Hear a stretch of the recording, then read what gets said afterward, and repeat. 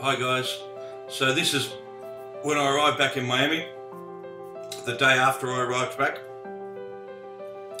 My pride and joy is back, and basically I had to unwrap it, take all the straps off it, put all the side cases on, all that sort of crap, and get back on the road.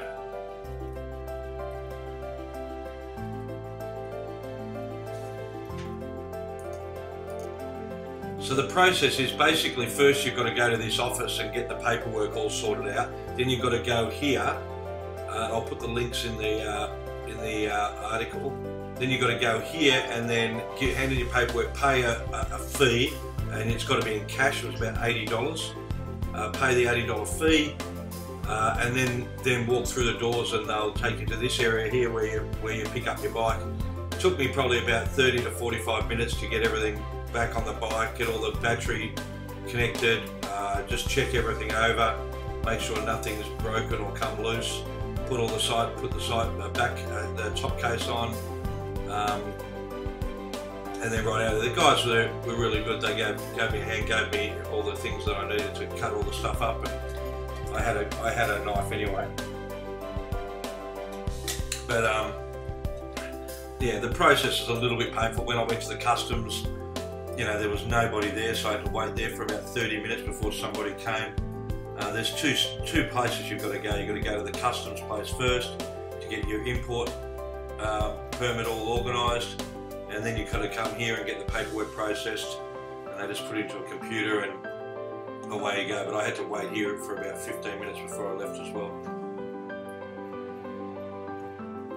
The guy here was from South America, from Argentina, I think. Let's have a look at where he's telling me he's from.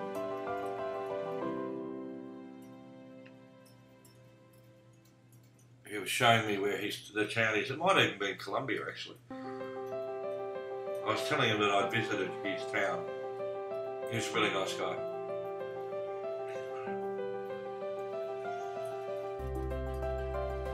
So there it is, all ready to roll off the grid.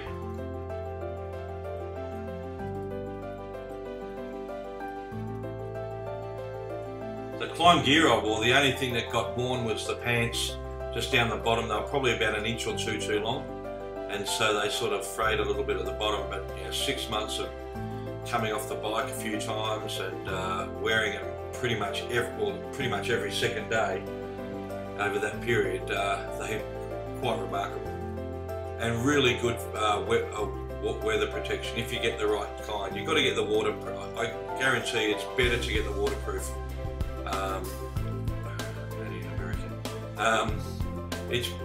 It's best to get the waterproof ones if you can.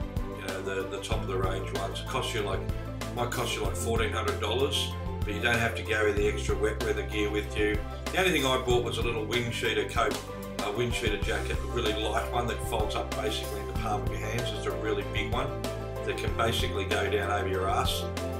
That was just for the really heavy storm days. I probably wouldn't have needed it, but another added benefit is if you get an oversized one, you can get it to go over your gloves. That's the only added benefit of that. Rather than having that gap between the gloves and the thing, you just have it go all the way over. So I only had to wear that once or twice. I actually wore it in the really cold weather. I actually wore it underneath my climb gear, just as a little bit of extra wind protection. But this is coming back in Miami. That you can go on I can't remember what it's called, the highway. I hate it. Every freeway in Florida is a death trap for motorbike riders. There's people who are just crazy, like 6 lanes, and they're really thin lanes as well. And people jump from 2-3 lanes across, just slide in front of you, and it's just treacherous. So I'd rather it take me an hour to get back than 30 minutes or 25 minutes, and I just take the easy way, you know, not in any rush. It's just a smart thing to do. I know that if I go on the freeway to the airport, and if I did it every day, I'd definitely be in a serious accident at some stage. It's just madness, and you know, people go as fast as they can. I've had a car. I overtook a truck one day, and a car had come from 3 lanes across in front of the truck. Didn't even look to see if anything was coming through, and just shot all the way across the road, right in front of me. And luckily, I sort of sensed that they were doing it, and just saw them because they were speeding. As I went to overtake the truck, they were going faster than me on the left-hand side of the truck, and they went past it. I just thought, just be careful, and I just eased off a bit. If I had kept the same speed up, he definitely would have hit me. So I just avoid that. This is a bit of a pain in the backside. You can take this bridge, or you can take you can take the Causeway Bridge, the Venetian Causeway Bridge, which costs you $1, but usually not as high traffic. You can also, you know, if you want to jump between the traffic, you can do that, lane split.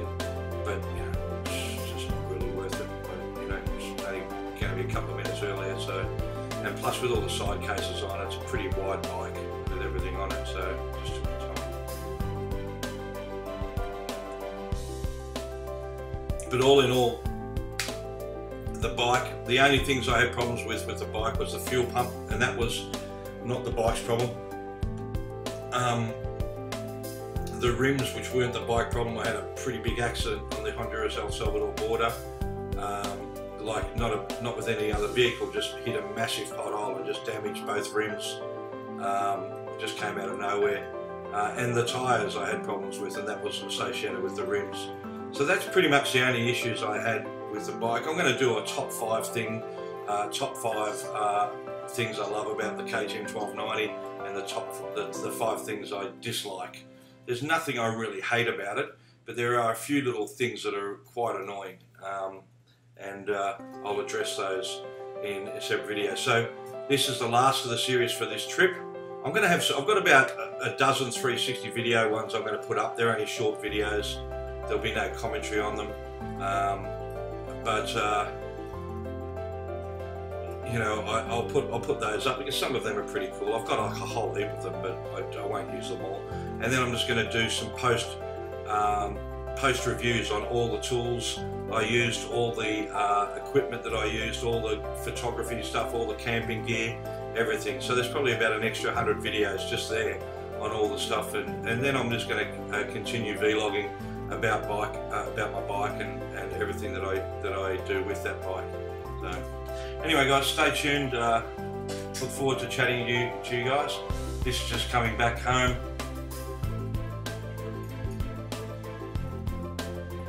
Beach. So Miami Beach is about probably 1 kilometre right in front, straight ahead, the actual beach. I live about 3 blocks from the beach. Nice walking distance.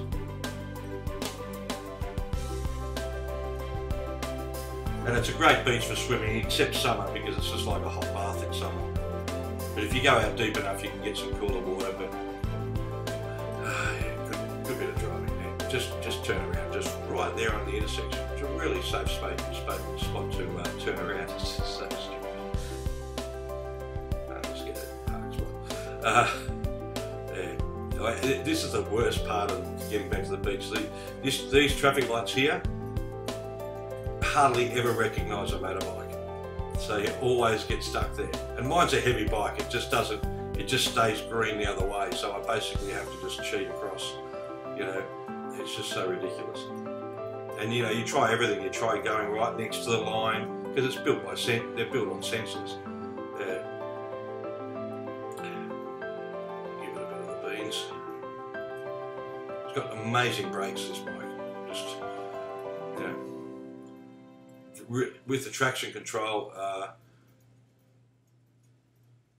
and all that. When you actually brake, you've got to really just lean back a little bit because you can get thrown over. All right, thanks guys.